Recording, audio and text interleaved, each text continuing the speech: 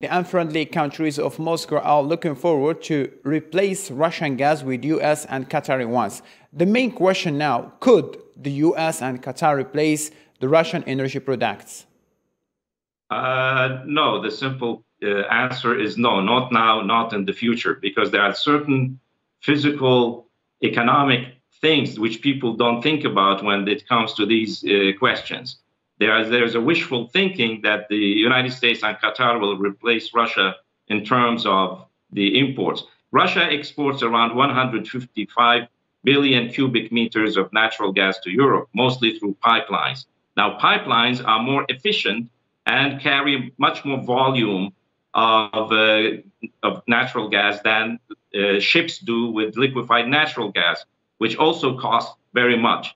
If you look at the United States exports to the world and Qatar's exports to the world, which is much less than what Russia is exporting to Europe, most of it goes actually not to Europe. It goes to Japan, Korea, China, India.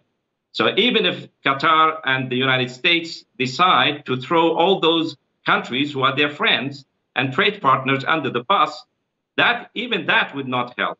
Of course, that's an impossibility.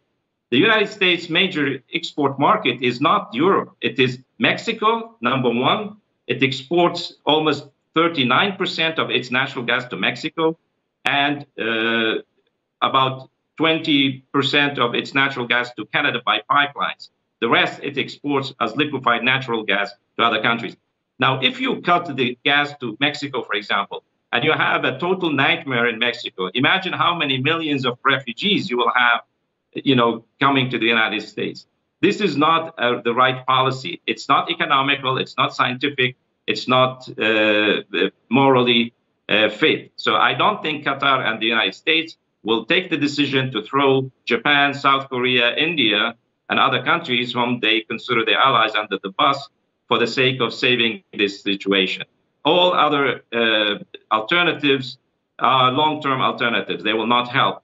The solution today is, as I said, go back to the negotiations. Europe should support the negotiations. The trade and economic cooperation with Russia should continue. We have something called the Belt and Road Initiative, which Europe is actually very much dependent on. We had, since the start of the conflict, most of the rail freight, which is very crucial for European industries and also for exporting to China.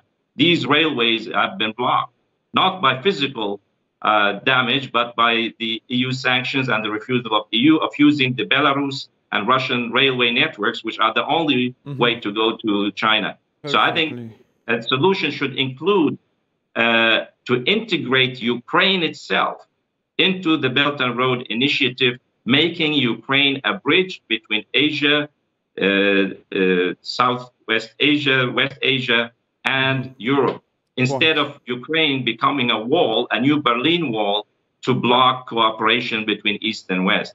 Europe should wake up today. We will have a major economic disaster. We are already witnessing the effects of it, but politicians are telling the people, you have to endure the difficulties because we are fighting for freedom and so on and so forth. This is not going to work. We will have a massive economic depression in Europe, which will affect the whole world.